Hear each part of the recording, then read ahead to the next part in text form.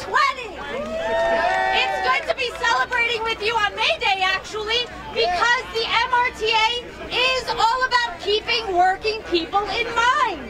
We wanted to legalize marijuana in New York in a way that actually takes into account the black and brown communities that have been disproportionately adversely affected by the criminalization and prohibition of cannabis.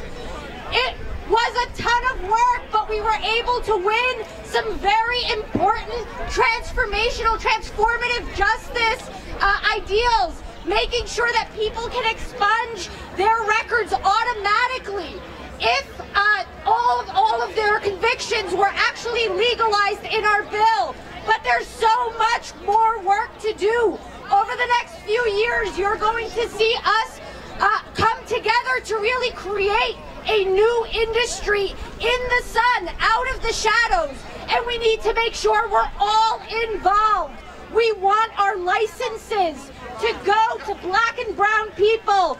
We want the licenses to go to worker cooperatives. We want money to be for our communities, not for big businesses and not for the banks. The banking issue with cannabis is very dire because the federal government has not legalized marijuana yet.